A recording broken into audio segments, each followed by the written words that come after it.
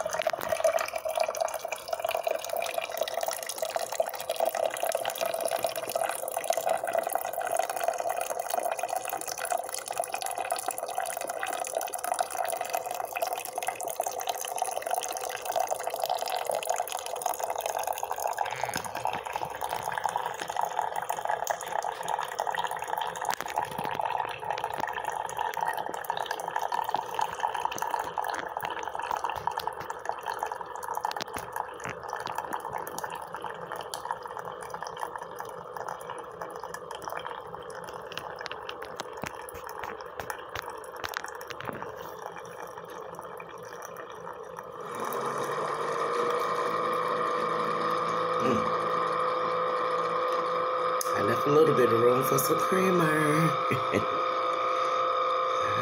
let's get it down to the last drop. That slept so good. So good.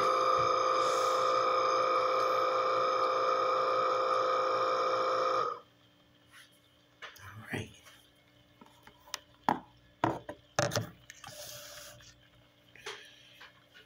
Just push that back a little bit.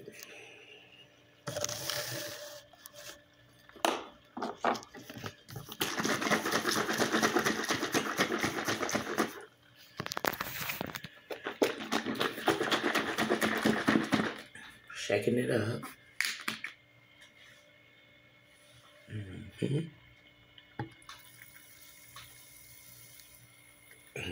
Yeah. I should have left a little bit more room. A little bit too much water. And we're going to put a little teaspoon of sugar in there.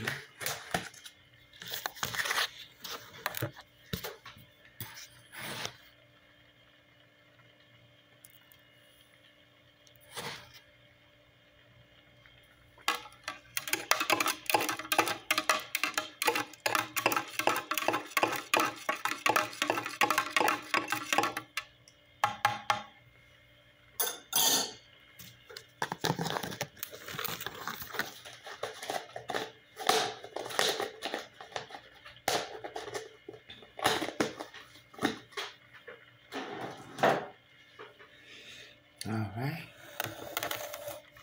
Y'all get your first sip. All right, let's see what it's like. Let's see what the creamer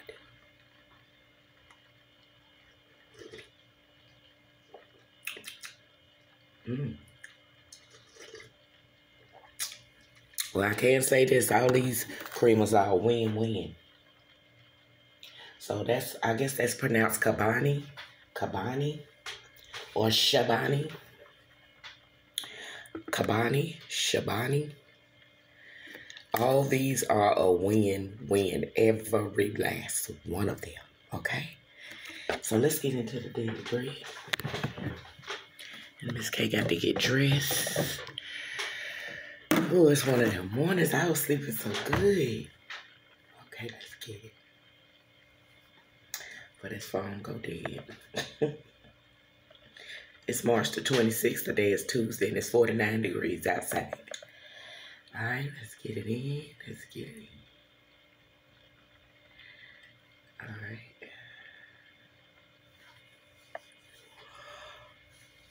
Oh, good morning, Jesus. Thank you for waking me. I said I done anything to offend anyone, I apologize. Forgive me for my sins. It's going to be a beautiful day, Lord. Go before me, go with me, and have my back, Jesus. Amen. Okay. This is going to be coming out of James 5:20. Let him know that he which coveteth the sinner from the error of his way shall save a soul from death, and shall hide a multitude of sins. Again, that's James 5:20. There is a sense in which we can convert others to the Lord. There is also a sense in which men must turn themselves, and there is a yet different third sense in which only God can convert men. These are not contradictory ideas when we see in the light the other scriptures, but it is important not to confuse the preacher's role in presenting the truth. The sinner's role is responding to it, and God's providential and gracious overruling of the whole conversation, the conversion event. Excuse me, I was there. Lord, let us seek to lead others to know you. We cannot force them to turn to you in repentance and faith. We know they must turn willingly, and we know that it is you who sends preachers out to preach your word to the lost, and that it is you who brings men dead in trespasses, my Lord, and sins to life, that they might covenant to you. Let us seek to be used of you to turn many to Christ, knowing that he who wins souls is wise. Proverbs 11:30. That's what you can go read. Now that's a good one. Okay, let's go to the quiz. 5:20. Boldness is love.